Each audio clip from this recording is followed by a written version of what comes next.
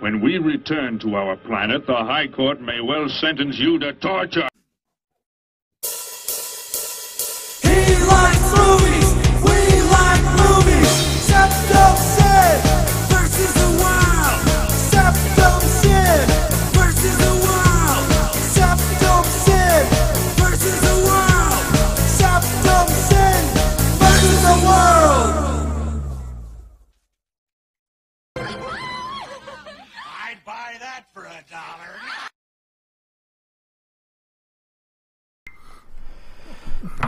Well, welcome back to our Vlogcast, where we discuss the things that matter to us: movies, video games, books, when I learned to read. Yes. Any case, let's get on with the show. We're trying to keep this to an hour. Yes. It will be an hour. It will occur.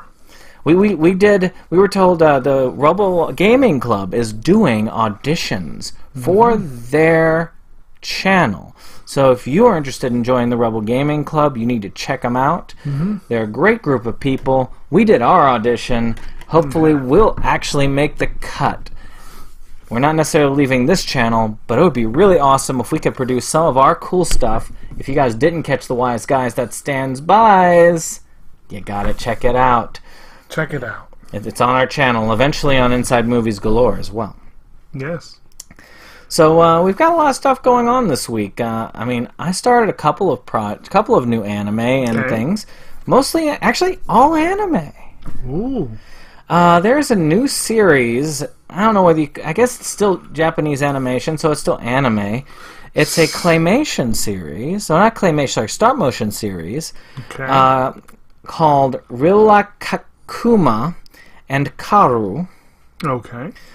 Which is a stop-motion series on Netflix about this woman who lives in an apartment with two teddy bears, living teddy bears, and a baby chick.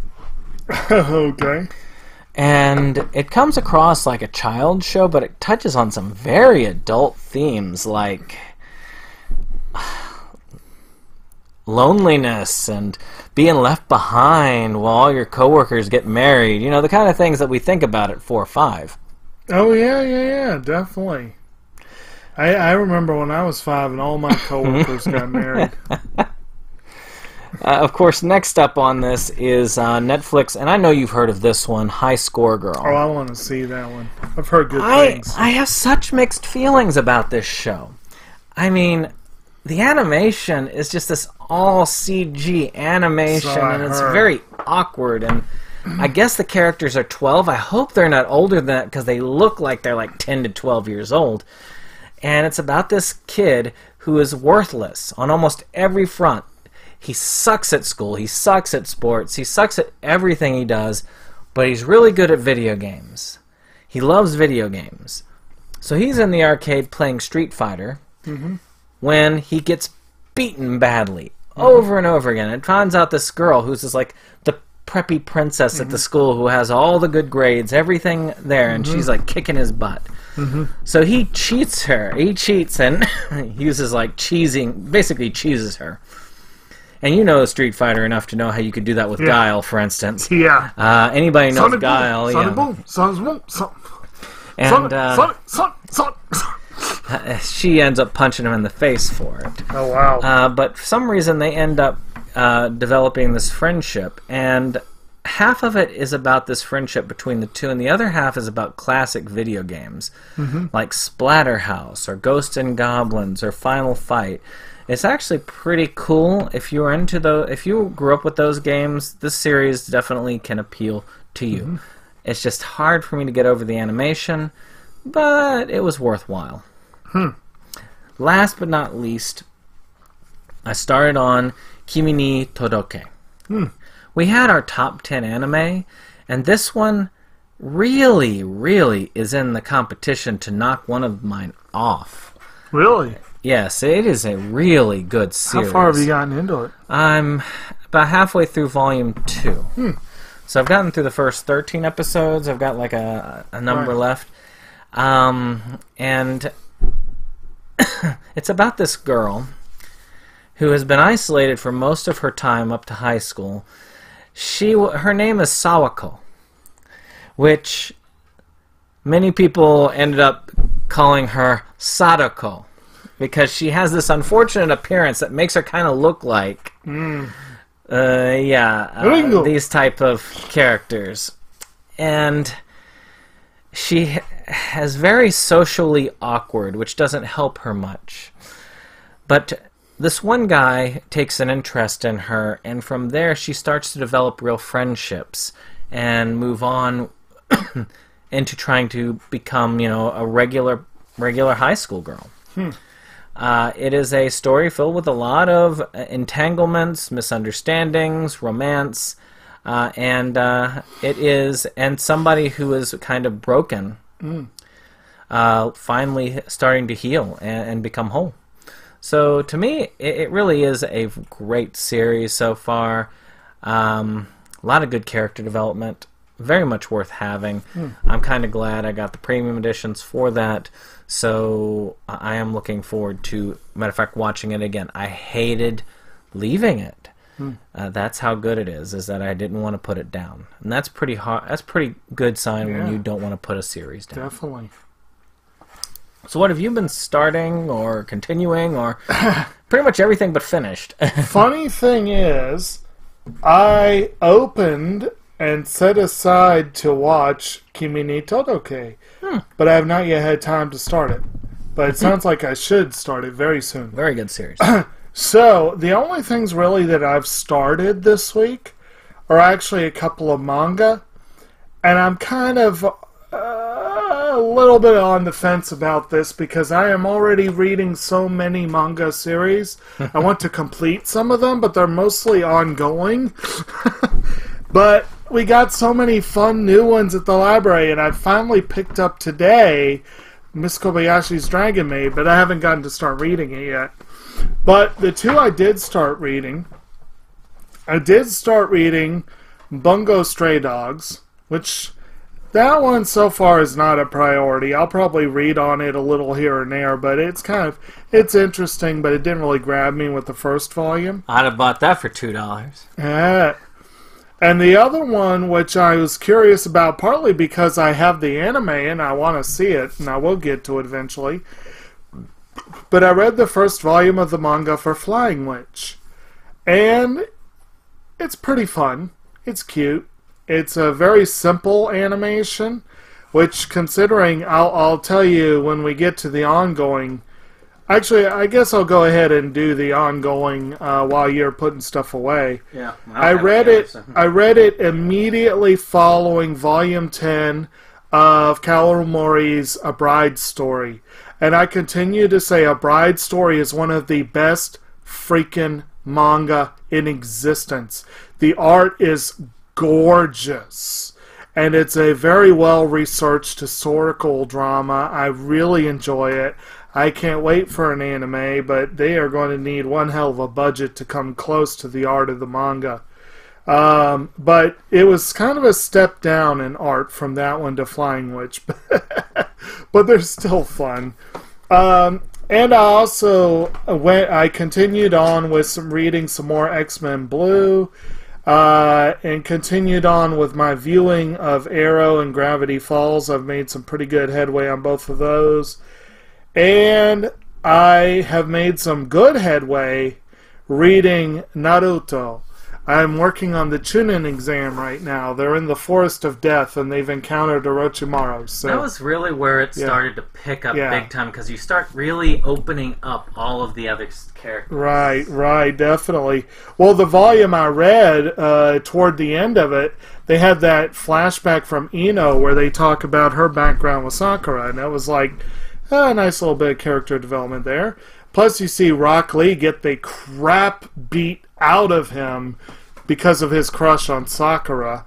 And it's kind of like, you see a little bit about his character there. So, it's pretty cool. I'm enjoying it. I believe my introduction to Naruto was actually, he showed me the Rock Lee Gaara fight from the third part of the Chunin exam. It was an awesome fight. Yeah, it was a good fight. A really sad one. Yeah.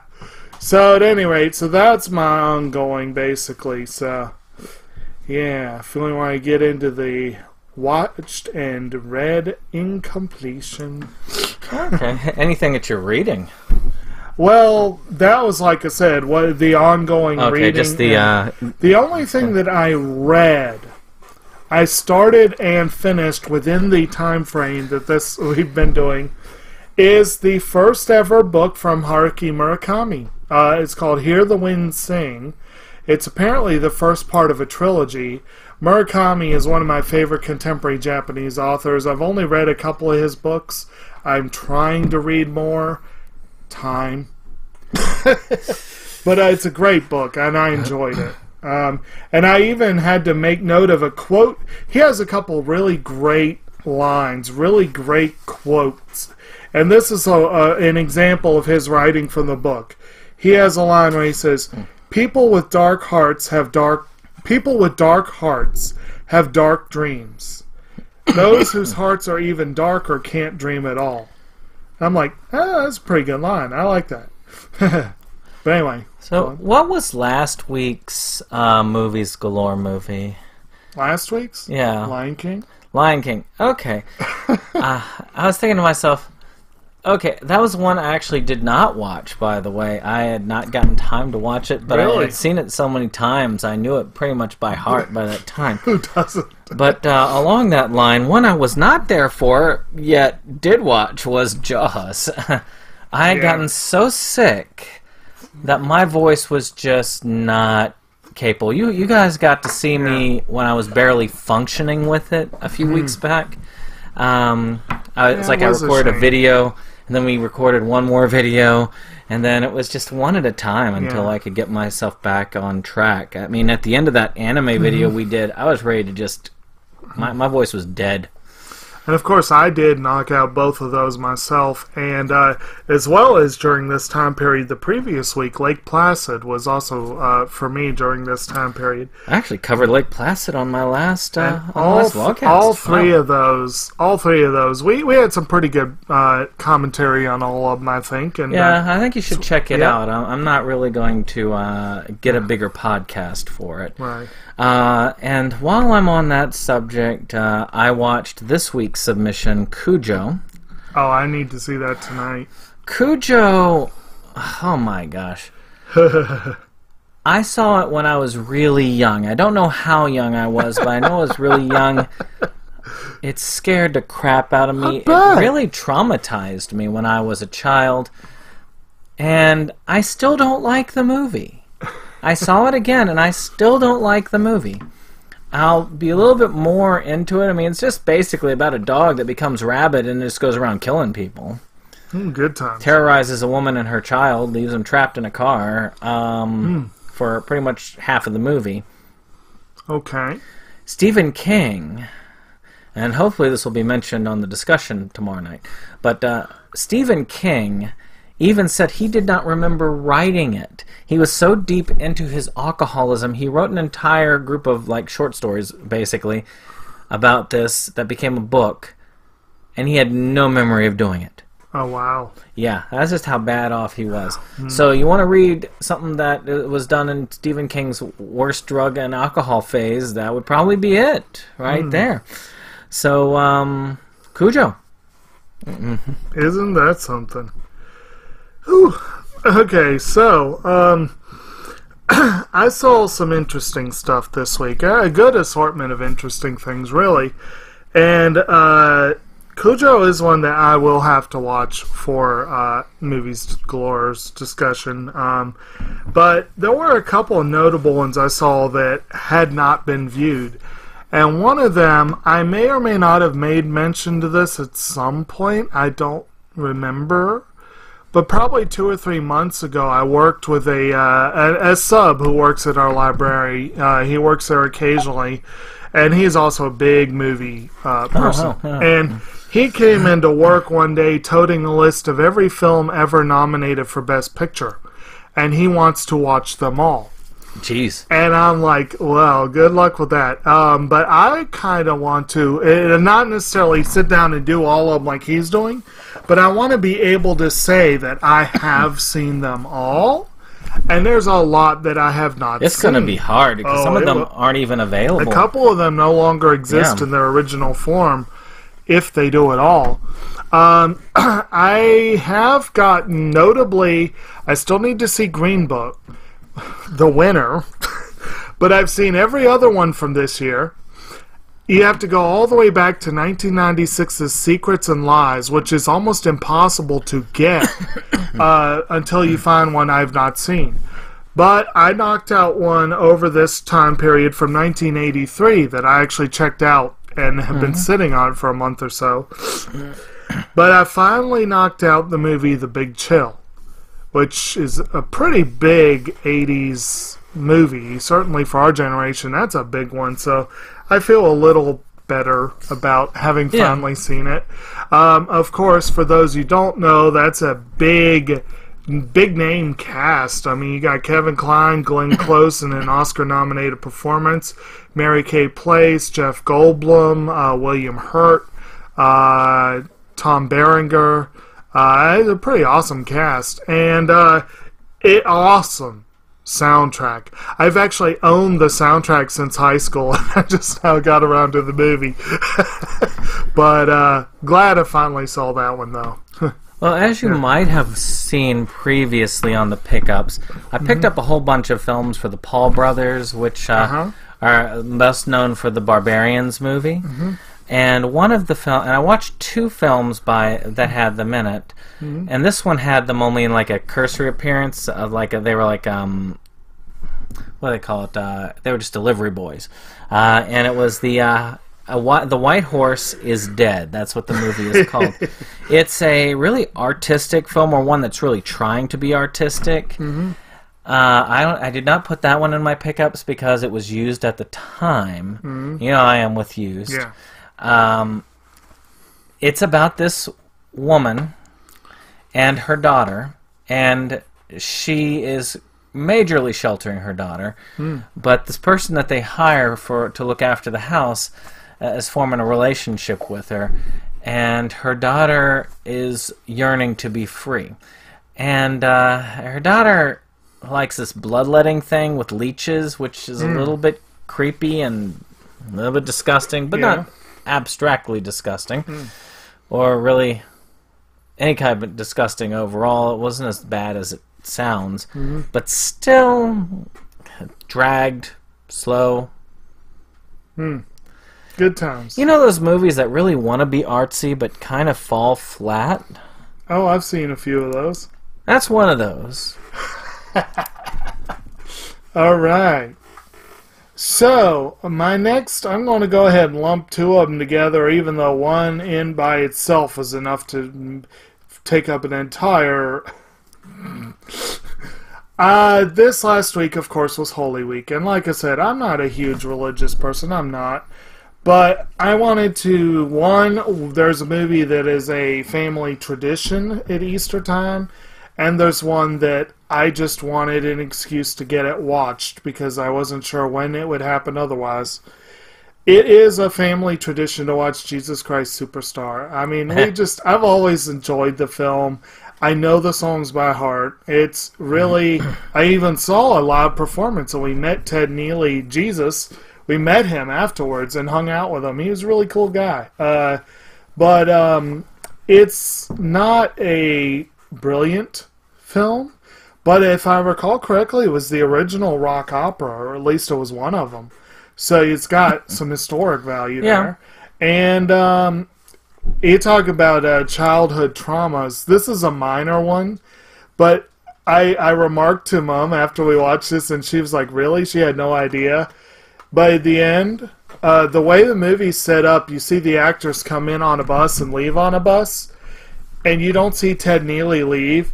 And when I was a kid, the first few times I saw it, I swear I thought they left him on the cross.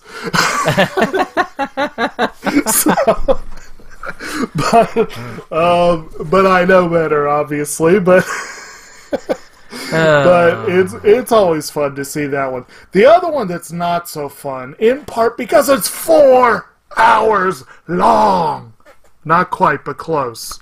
I did see my copy of Cecil B. DeMille's The Ten Commandments. I thought, and I made sure to watch it all in one go. I actually watched that on Maundy Thursday because I figured, well, Passover night is the... I could do you better than that. When I watched it, it was an extra on the on my copy of Ten Commandments with Charlton Heston. I'm looking at the original Ten Commandments. Oh, no. I watched that film plus the original back to back. I didn't even look at that. I probably do have a short film or an original film. It's an actual film. Yeah, I was going to say I probably do have other films on. I watching the movie, I was done with that set. I wasn't. It's a long time. It's a long movie. It's a good movie. It is a good movie. It's not a great movie. It does feature some, let's say, dated stuff and some, what am I trying to say? Inaccurate stuff. It's like my Ben-Hur set. Yeah. It's got the original Ben-Hur and it's got the... Right. Well, it's not new. But for the time, as horrible as the special effects are, for the time they were impressive, and the film actually won an Oscar for its special effects. But I think that was a Best Picture nominee. I had seen it before, so I wasn't taking that off of the list, but I could confirm that I had seen it. So that was much of my viewing this past week, I can tell you that. It's like I'm looking for. But do you have another one you wanted to mention while you're looking, or should I continue on, or what's the plan? That's the version I have. That's a nice set. That's a nice set. It really is. I had really waited nice to set. get it on that set just because it's a cool set. It is. And it, like I said, it has the 3-disc. Yeah, I think mine's a third 2-disc. Because there's a really old version of the movie as well that's on there. Yeah. And a very different kind of take. I've never seen the movie Jesus Christ Superstar. Never? Never. I've Holy watched. crap. I've watched the musical. I've That's watched. really I've weird. watched the live performances, but I've not watched it. I've not watched the movie. Well, I've not seen the recent film, which I want to see. There was a TV live performance, I think, last year that Andrew Lloyd Webber and I do believe Tim Rice and one of the stars of the redo, John Legend, became EGOT winners because of that. They are and I think they were like the 14th, 15th, and 16th. Wow. There are not a lot of EGOT winners. Of course, Emmy, Grammy, Oscar, Tony. That's impressive to get all 4 of those. There are not that many. And 3 of them got it last year because of the live performance of that one. So, I got this Arrow set that I've been wanting to get for a while. Yeah. Then I read something on... Then I found out I got a region-free player, so since I've got one, I'd be able to watch all the films. But then I found out something really cool, is that even though they say they're Region B, the Blu-rays are actually region free. Oh. So they play on any Blu-ray player. Really? And that is the House collection that has all 4 movies, 2 of which one of them was released under a different name, and the other one never bothered to get a physical release here. So it was cool having all 4 movies under one roof, so to speak. I love the House movies. You've seen the first 2, right? Yes. I mean, they have some Cheers alum in those, which are really fun. You got Norm in the first one and Cliff in the second one, I believe. They're really fun horror comedies. The first one's slightly more on the horror range, closer to Poltergeist, I guess you could say, about this guy who goes into this house in search for his son who went missing there when they lived there so many years ago. And it's a haunted house, and he has to confront the hauntings and the evil spirit that is behind the haunting.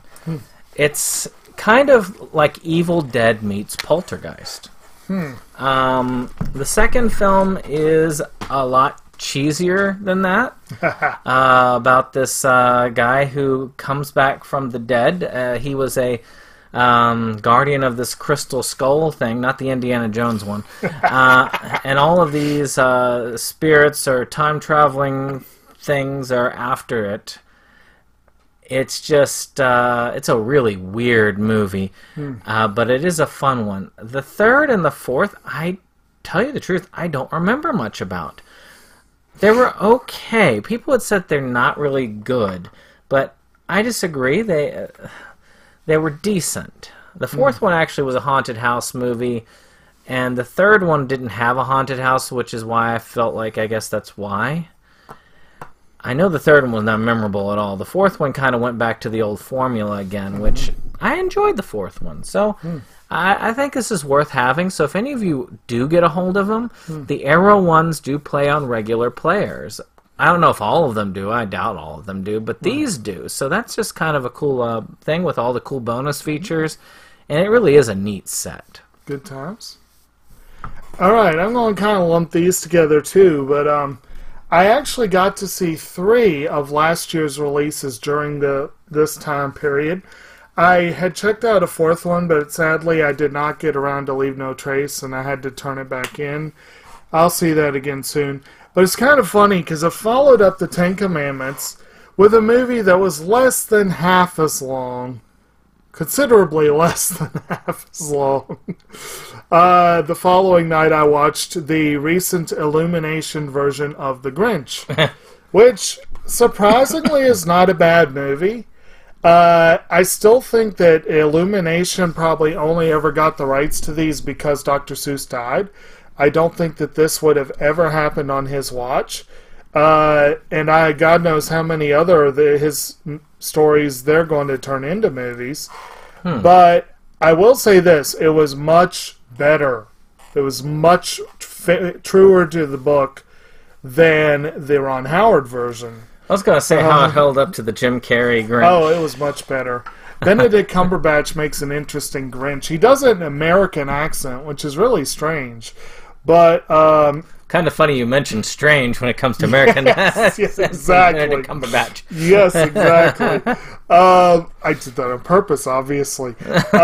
So that was one of the 3, and that was interesting. It was they kind of butchered the music. That was my least impressive part. They did a score by Danny Elfman, which was great, but the songs themselves were, but everything else was good.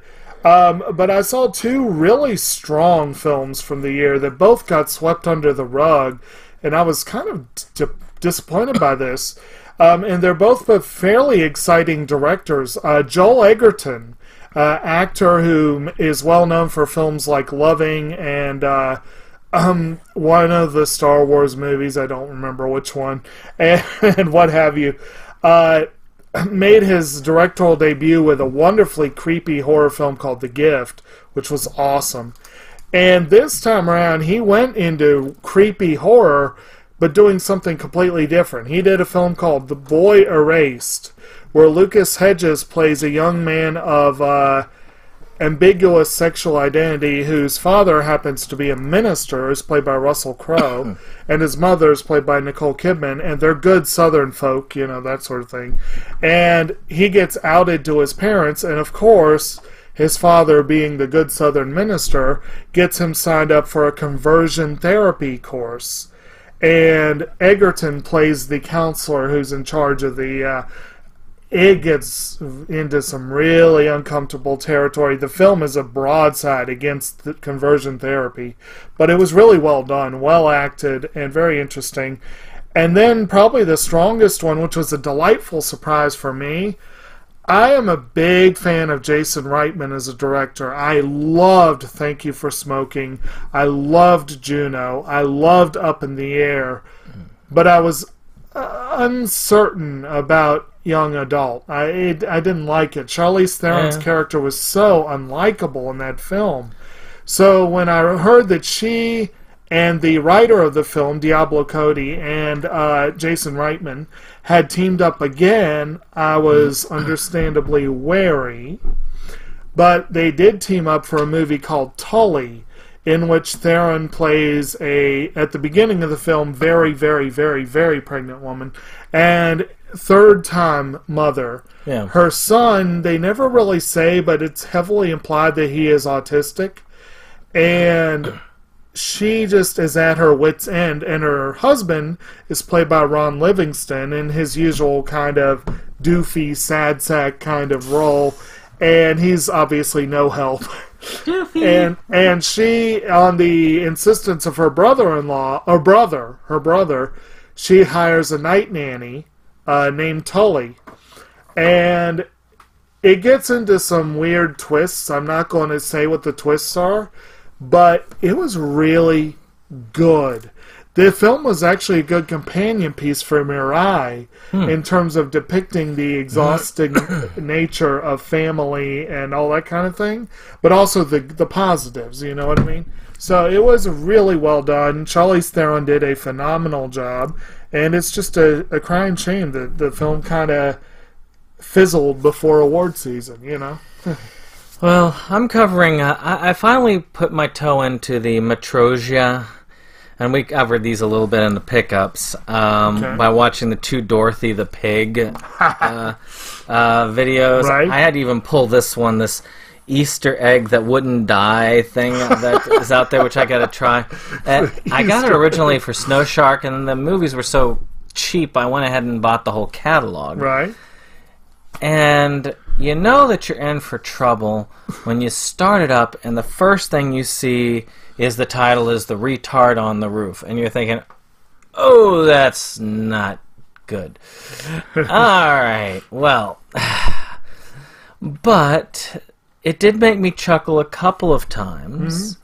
I mean, there was a story about a guy with a riding lawnmower that kills people, which... kind of funny because it reflects the trauma one I picked up this week. Yes. What is it with you in those stories? There's one where a person is obsessed with Kiefer Sutherland, which was interesting. They had sort of a Muppet one, which was kind of cool. So there were a couple of fun ones interspersed, and they're not that long. So, you know, it's just a few dollars. It's worth throwing them in for independent creators. But you could even say, as you like at the beginning of the thing, that you buy it for $1. Yeah, for $1. No more than $1. All right. Well, something that cost me a lot more than $1. In fact, it cost me $20 because I went to a Fathom event screening. Oh. This one let me know at the very last minute about a Fathom event screening that I had not realized was coming, and I got to see a film literally 25 years in the making. Ah, lucky man. So I went to go see the Fathom screening of Terry Gilliam's long-awaited The Man Who Killed Don Quixote, which, if you know anything about the history of this film, it's kind of fascinating and horrifying at the same time.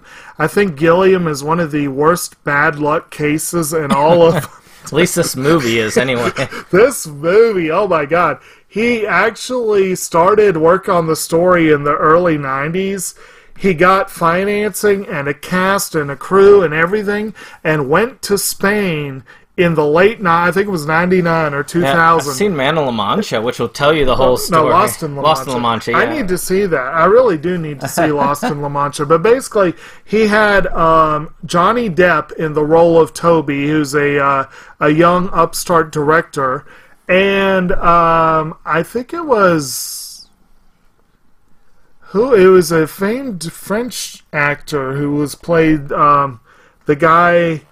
I can't remember who it was, but there's a guy, Javier, I think was his name. He's a local cobbler who stars in a student film that Toby makes. At least that's this version. I'm going on this version. But anyway, he starred as Don Quixote de la Mancha in a student film by this upstart director, and he...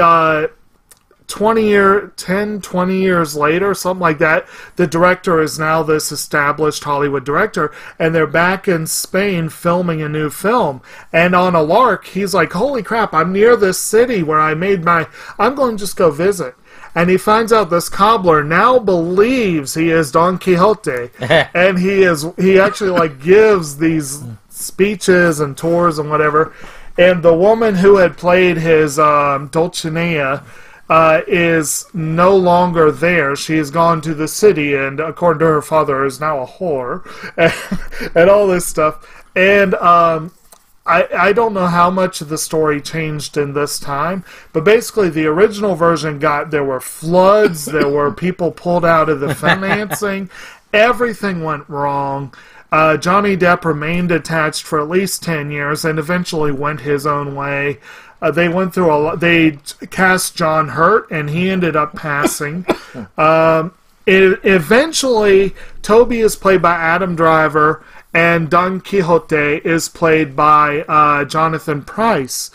And Jonathan Pryce was one of the weakest links in the Brothers Grimm. It was one of the worst performances I've ever seen him give. But he has a long history with Gilliam, dating at least to Brazil. And he is absolutely brilliant in this film. Oh, Jean Roquefort, I believe it is.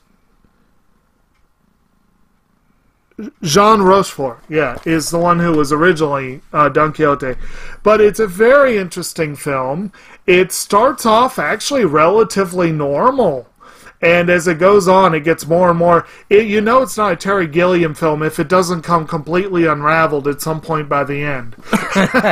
But it's really good, and I feel for the guy that after all this time, his film comes out with a whimper. Like a Fathom event and then a limited release the next week. And it's like, is it even still in theaters? This is like 2 weeks I don't know. later? I'll be checking it out because if it's in theaters Saturday, I do have an opportunity to go to theaters.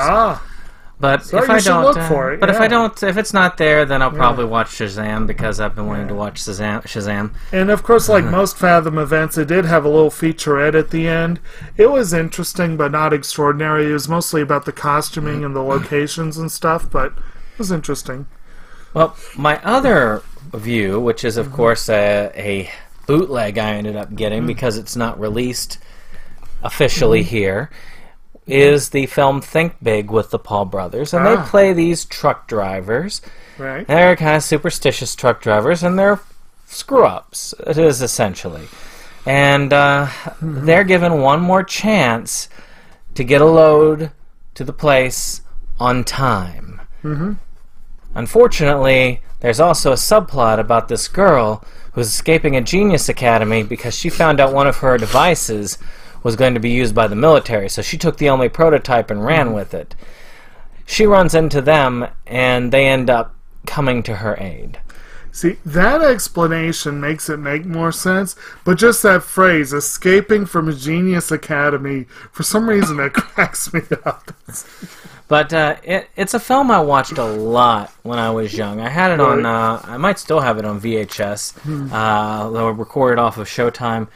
I watched that until I rubbed the tape raw on the machine. And it was just so funny and enjoyable. I'm glad to have it, another physical copy of it, because it's just one I want to preserve. Good times. Hope they have and a legit release would be wonderful. So please give us a legit release. Yes. Get on it, Criterion. Actually, it'd be interesting to see a Paul Brothers collection. Right. Though it'd probably be more on the tinfoil than the Criterion collection. I still hope for that tinfoil collection. Kino Labar. I could see them doing a Paul Brothers collection because that would be down their alley with the Barbarians, Think Big, Double Trouble, or something. I think it's Double Trouble. Yeah. I'm not so sure a Criterion will do this, but you should write a letter to Kino Lorber, Shout, and Arrow, and promote to all of them. You should say, y'all should seriously think about a tinfoil collection. See what they do with that. All right, how many more you got left? Well, let's see here. I have a number left. Oh, you do? I have 5. Oh, because I was bunching them all together. Well, I'll just make a quick note. I don't know if I talked about it before, but just in case, I finally reached a resting point with CSI. I finished season 5, and that is what I own of the series. So I have finished season 5. I can take a break. We were going to replace it with Columbo, but those are 2-hour episodes, so it's going to take a minute. Yeah, I love Columbo. I haven't started good yet, Lord. but I want to soon. Do you have that collection? Yes. Oh, yeah. I love that. So yeah, if you want to go ahead, I'm going to do my last 2 as one. So, Well, I watched actually, I'm going to have to go because you talked about Columbo. yeah, Murder by Death. it's a classic. I've had my copy for a while, and then, my mother's been here, so I was looking for something for us to watch Right. together that wasn't super long, because she's wanted to see Bohemian Rhapsody, but that's a long film. Yeah. So we finally settled on Commandments. Murder by... Yeah, exactly, yeah. So we finally did settle on Murder by Death, and it's a fun. It's sort of like makes fun of things like Clue. It makes fun of pretty much Of any every of these detective like series detective out series, there. because you have your Agatha Christie, you've Yeah. got your. It's just you've got all of these, and Unfortunately, it saddles Peter Sellers with a Charlie Chan knockoff, and that's you know what's weird is I'm mixed in my feelings because you can't make fun of Charlie Chan without having a white guy play it. that's true.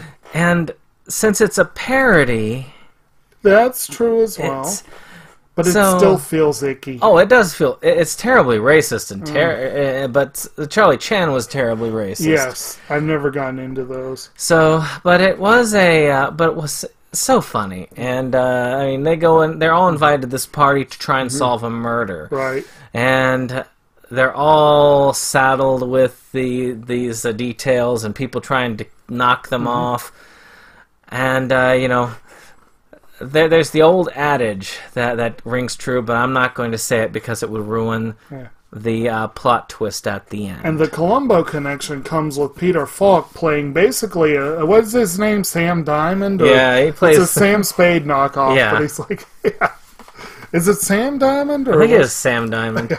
It's a really, if you haven't checked it out, it is a classic. Peter Falk is a fun Yeah. character. I mean, I loved his appearance in The Muppet Caper, where he basically plays himself as Columbo, but gets everything wrong. It's just fun watching him on screen. All right. Do you want me to do another one, or you want, or you got enough to cover? Well, like I said, I have 2 left, and I'm doing them together. So Oh, if you so wanna yeah, do them, I'll go ahead and I'll do Yeah. 2 more then. Okay. And then I'll leave me with 2, which I can do. Okay. I know you've seen this one. You've seen both of these. And one you'd probably be glad seeing again. The other one probably not so much. Okay. Which is the first one being Hellfest, Okay. which is obviously the one you want to see again. I did not mind Hellfest. It was not great by any means. You got but- to see it in theaters, I which know. is interesting. It is. But Hellfest is about this horror, this big horror event that just Yeah. has all of these horror haunted houses Well, a and horror stuff like theme that. park, basically. And it just is moving. It's a moving show that sets Yeah. up and goes. But there are these murders that keep taking place at this thing, and it has these group of friends that's coming in there, stereotypical horror group of friends, and they are targeted by this killer. I really did like this film. I am fascinated with these horror events and the haunted houses and the costumes, and you got to see tons of that there. The creativity is just amazingly high. I really like the creativity they showed in this. And the killer was an interesting killer. It was nothing new, but still decent little twist in the end. Oh, that was a big twist in the final frame of the movie. It was interesting. But as things go, it was a great slasher movie. I had a wonderful time watching it, and I'll have to eventually get it. It's on my wish list to get. Eventually. Oh, did you just stream it or something? Or? We had some points left over for our Verizon points. They're getting ready to phase them out, so we Okay. used them for that movie. Okay. All right. Because, I believe your wife actually went. I think I tagged along with her and our other friend for that one. So. The other one that I had that I know you really liked was A Silent Voice. Oh, yeah. I had gotten a copy of it, and I went immediately into it because we're going to do eventually a list of the top 10 movies, and I need to watch this one because I need to be able to have... I need to watch a few more, actually, so that I can start preparing for that. I'm doing a lot of anime viewing the next couple weeks. And so I'm going to probably concentrate on movies once I get through some of these used ones, so I can start prepping for the list. And this one was really good. It's we've talked about it over and over again on this channel, so I'm not going to bore you. But it is a really well done character study, talking about subjects of bullying and redemption. And in this day and age where redemption just doesn't exist these days. I mean, in reality, if you did something 20 years ago, even as a 10-year-old, most of the people in that would be like, nope, you are a criminal for life. It seems just society's gotten to be so judgmental these days. Yeah. There is no forgiveness. And yet, certain people get off scot-free. Yeah, well, okay, there is forgiveness with people who are not known for being forgiving, which is really weird. But they only really forgive each other, so... Yeah. But that's been going on for a while. They let their own people get away with murder for years. Yeah. So it's just, now it's on the other side that's not forgiving anybody. Yeah. And that's kind of sad. Yeah. Very much so. So we need a little bit of redemption, and I think if any of you want to, you should watch this movie because you could learn a little thing about it. Yeah. So it's funny that you mentioned that because, and incidentally, shameless plug for our upcoming anime videos. We are doing one of the top 10 movies, and we're also going to work on influential anime. But we just posted, and you should definitely go back and watch our video on the best anime series. And to prep for that, I started one and finished another. I tried to watch both and I just didn't have time to quite finish both. I decided to target some top-rated series that were sitting around in my collection unwatched. Yeah. And as I mentioned in our previous vlogcast, one of those was Steins Gate, which I did complete. I have not seen the movie, which is a sequel to the series and may color my impression of the series.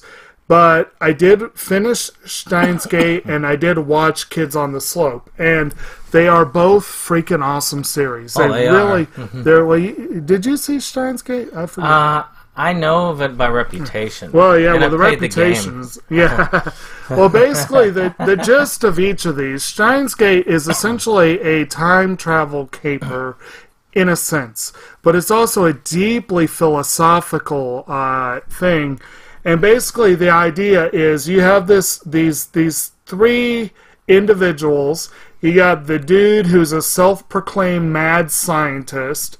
You got the big geeky nerd who's like a tech genius. And then you got the weird girl who's the hostage. And they belong to this future gadgets laboratory, is what they call themselves. But it's really just a dingy room over top of a shop. And the landlord, who they call Mr. Braun, is they have an interesting relationship with him. And they accidentally discover time travel via text message using a microwave. It's very complicated, but that's the basic gist of it.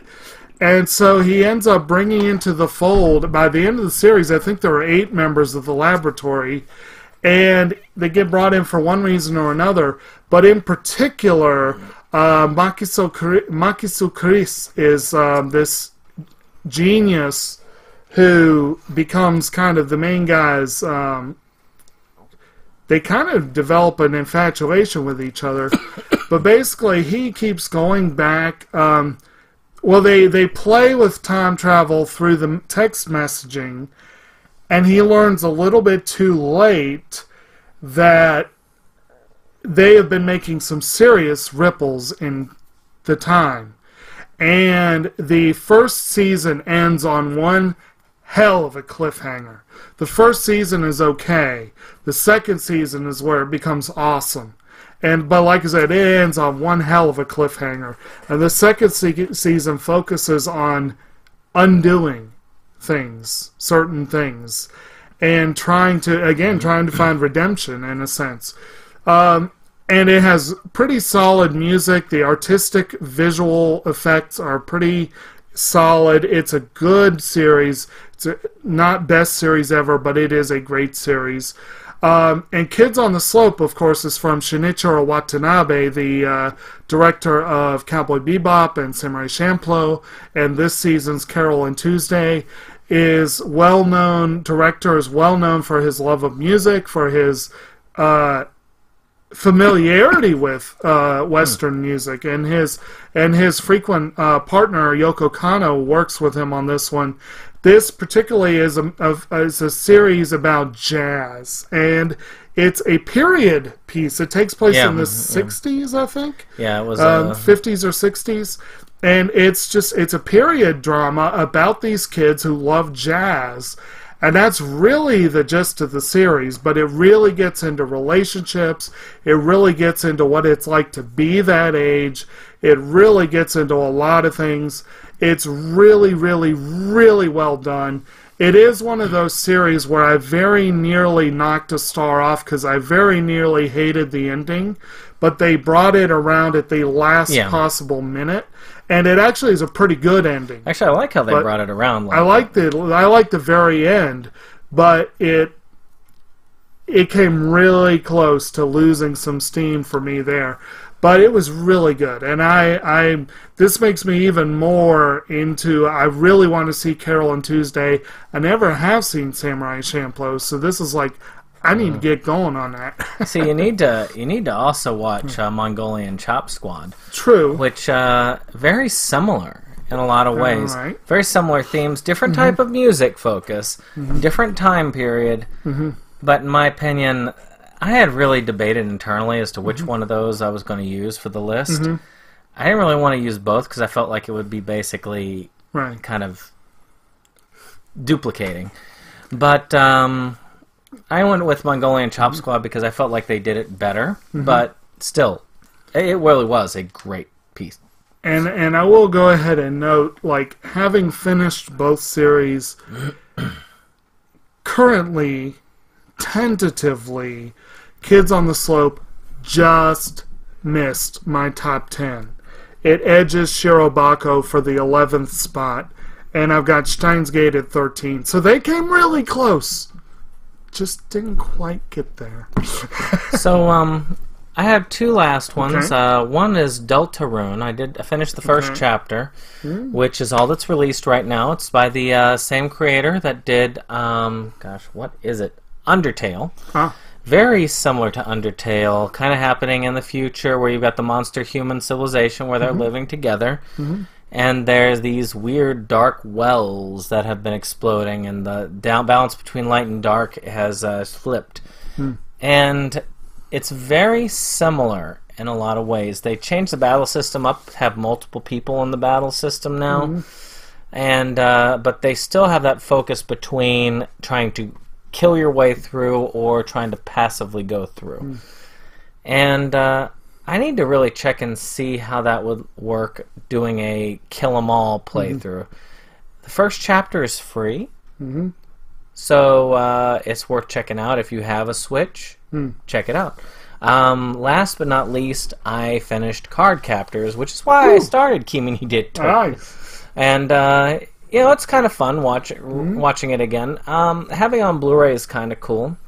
Do you agree they cleaned it up pretty well? They cleaned it up, but not enough to where I felt like it was a necessity. And, God, I watched the dub the whole way through. It is terrible. It's not as bad as the movie dub that they did for the sealed card, but oh my God, it's terrible. So why would you subject yourself to that? Because that way I could watch it and do some other stuff at the same time, which I can't do if it's a sub. I've got to watch it straight through. I just got to look at the screen. Anyway. I can't multitask while I'm watching stuff. I lose something. See, and to me, I get more when I'm doing a little bit of extra because my mind just starts wandering. And with the sub, I miss stuff. Okay. I know I miss stuff because my mind wanders off, and then I'm like, I had no idea what they were doing there. Oh well, move on.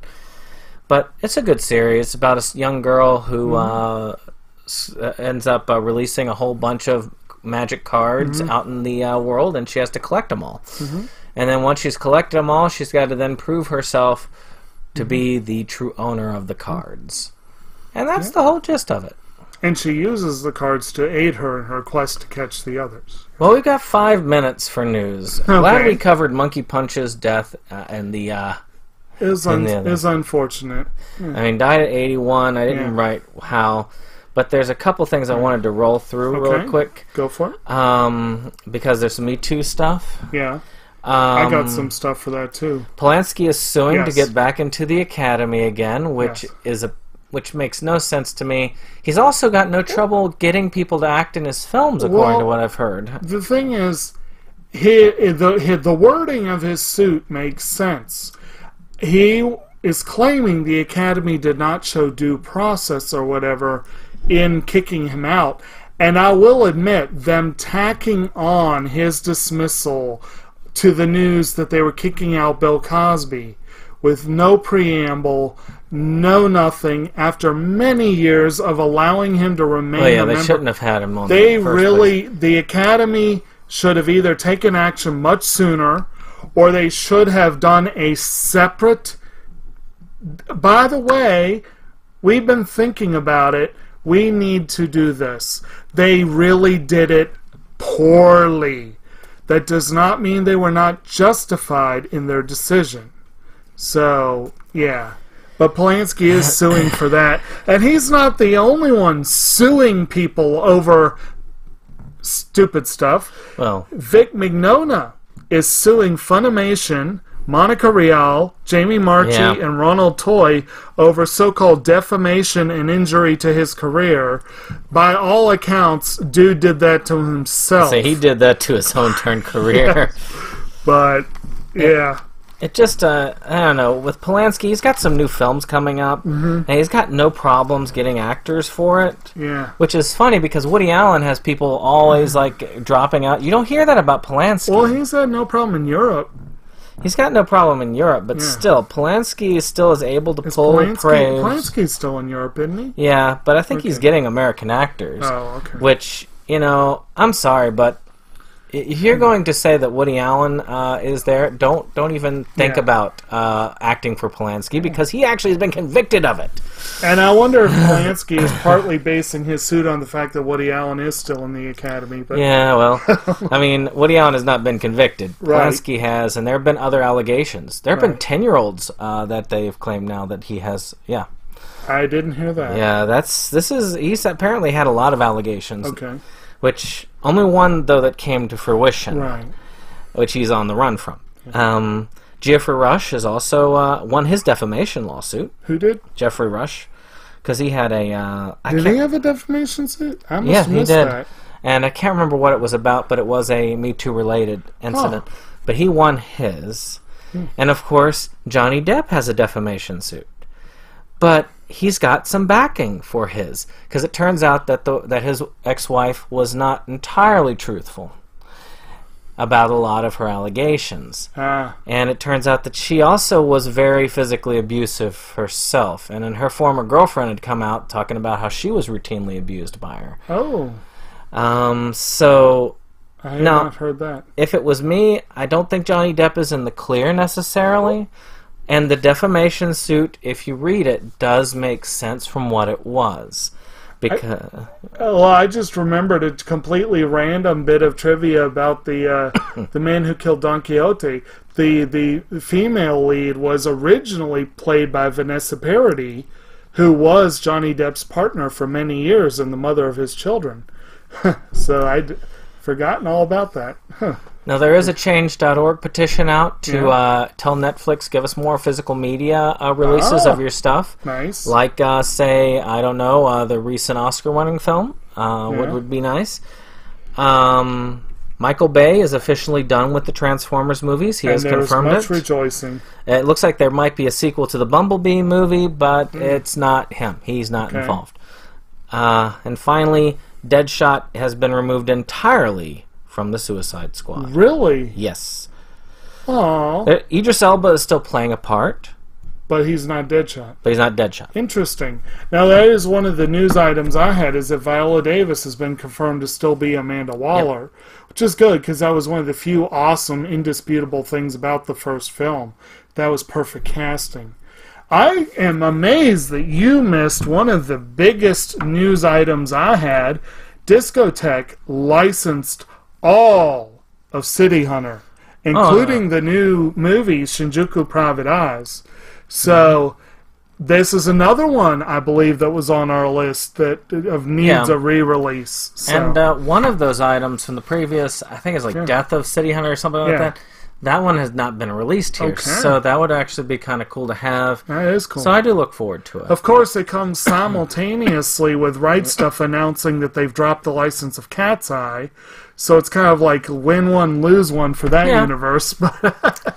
And, of course, speaking of licensure dropping, this was the week where Sentai announced they dropped A-Channel, which I never got around to getting. Decent slice. And then right at the 1 hour mark, I have one of the biggest positive news items of the week, or weeks. Cannes Film Festival has a record 13 directors screening in the upcoming festival. 12 of them, or 2 of them co-directed an animated film. And so there's 12 total films with female directors, including a record tying 4 that are in competition. So you have some really big name male directors, Pedro Almodovar, Terrence Malick. You've got some really big names, but this is a wonderful thing for female directors, and I'm excited about this. I would like to see more diversity behind the camera. Oh, so yes, most definitely. That's a good thing there. Yeah, so that was all my news. Very good. So we're going to wrap up, mainly because we got at the hour. We're trying to keep these to an hour so that they're watchable, listenable. Yeah, right. So with that being said, I hope you've enjoyed this take-through, and we'll see you in a couple of weeks. Next time, we should be trying to do another... Well, we'll debate what we're going to do next time. All right. Well, we'll see you on the next one. Bye.